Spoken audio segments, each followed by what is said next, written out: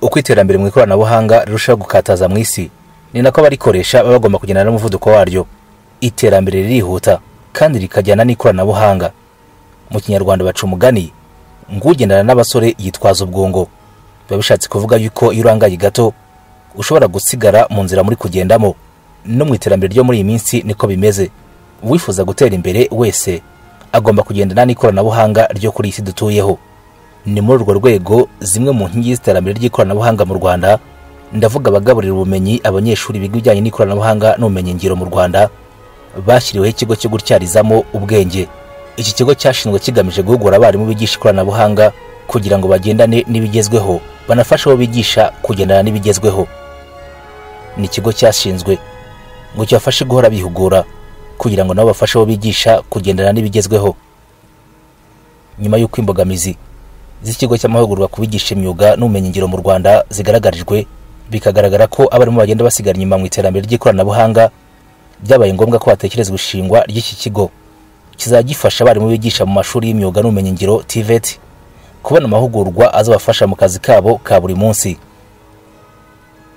Ni ikigo cyubatswe ku nkunga igihugu cya Korea y'Epfo binyuze mu mushinga wacyo wa KOIKA.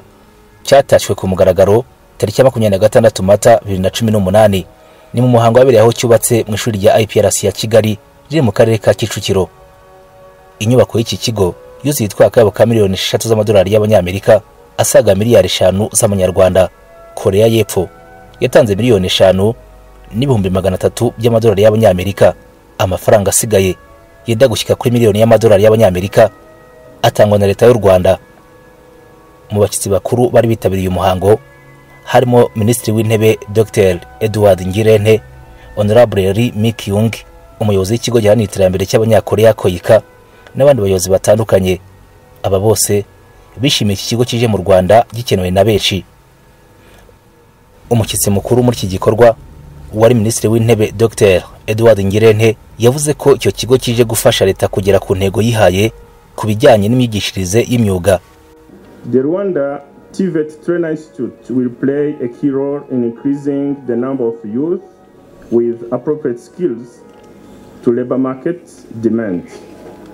Umuyobozi wa KOIKA Ri Mikyung we yagarutse ku nkunga igihugu cye cya Korea y'Epfo cyatanze.